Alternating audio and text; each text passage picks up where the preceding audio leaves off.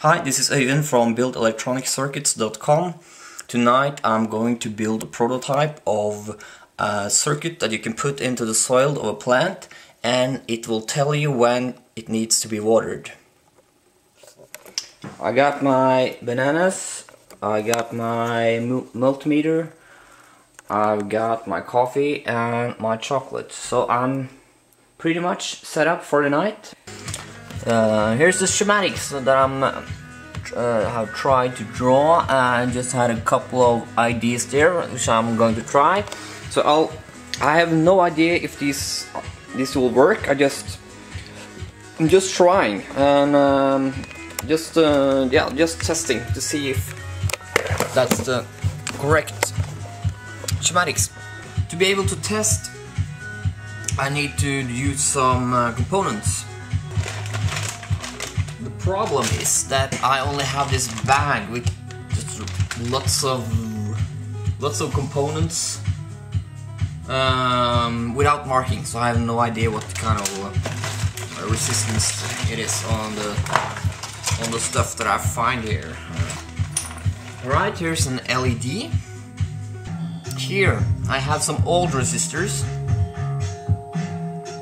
And the good thing about these resistors is that they have the actual resistor value written on them, so it's very easy to find figure out which value they have.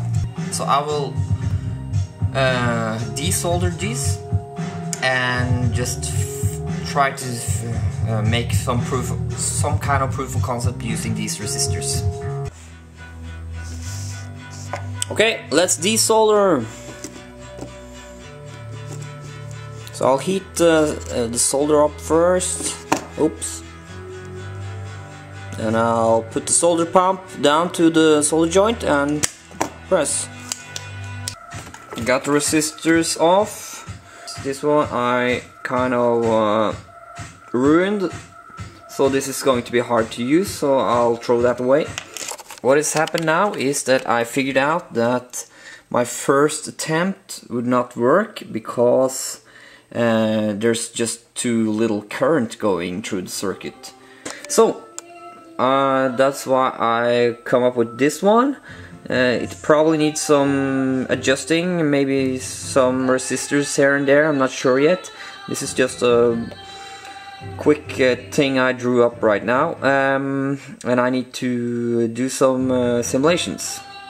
Things does not work out the way you want it to always. So the first prototype failed. It was terrible. It didn't work at all. Second one, I kind of misplaced the LED light, so it would light when the plant did not need water. Yeah, I think I'm up to my 4th or 5th prototype right now. I drew the little one down there with 2 transistors. Okay, another problem appeared. I was just down at the office to get the components that I needed so that I could solder here back home. But when I got back home, I had forgot the components. Yeah, so I'm going to do a simulation now. I have to get familiar with the simulation program on Debian. So I tried to simulate the circuit, but I had really difficulties figuring out the Debian Linux version of Spice. It was I couldn't find any good tutorials, so I struggled for a little bit. Then I had to go somewhere. So instead I went back to the office and picked up the parts that I had forgot, and now I'm ready to solder another prototype. I found this old strip board here at home with some old components. The plan is to use this middle part and cut off on both sides. So let's solder. Okay, the solder iron is at 350 degrees.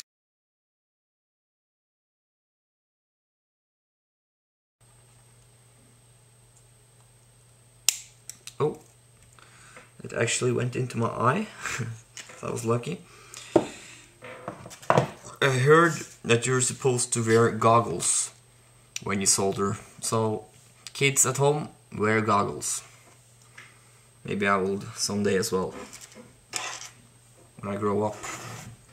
Okay, I'm gonna cut the board so that I get a small nice piece that I can use in the plants.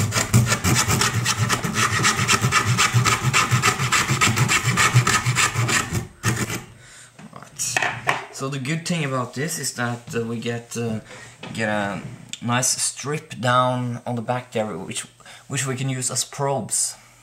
Okay, this is the I don't know, fourth prototype maybe. I hooked it up to a voltage, a power supply. Put 3 volts on it, because that's what I'm planning to use. Two AA batteries.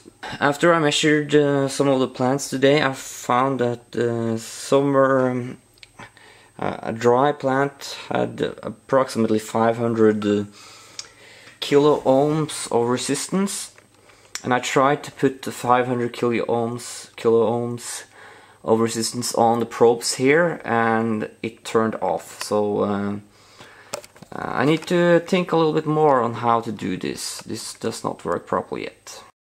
Okay, I just made some improvements to the prototype. I added another resistor to make sure I controlled the current in one of the transistors, and then I increased the voltage up to 5 volts instead of 3 volts, and now it seems like it's working. Okay, things are working out pretty good now. My prototype seems to be working. I only tried it with my plants, which are already watered, and it does not light up, so that's good. And I tried it with resistors to simulate dry soil. And I bought this battery pack today so that I could insert 4 batteries. A small. I tried it with I tried the circuit with 5 volts earlier today, so I thought 3 batteries would do. But when I used 3 batteries, it was not enough, so I just put another one in and tried, and it works. So now the next thing is to go to Morten Hake's house and test his plants, because I heard that he does not water his plants often enough. So let's head off to Morten and see what the prototype can do. Okay, I'm at Morten Hake's house, ready to test the prototype of, I have not named it yet, but the soil moist indicator. So we'll try with that plant first, I think, and that when I feel the soil, it seems like it should not need water, maybe a little bit. We'll see. No, it does not need water. It does not light up. Okay, and let's try the one in the window, because that one's really dry.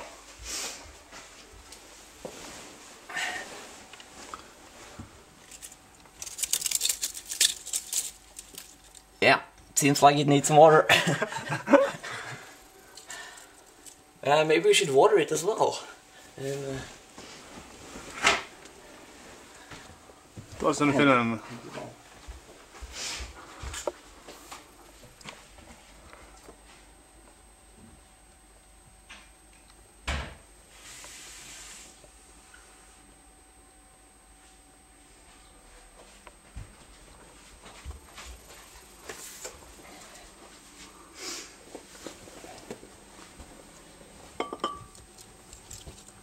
Alright.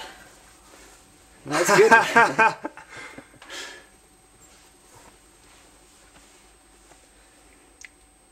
think it works.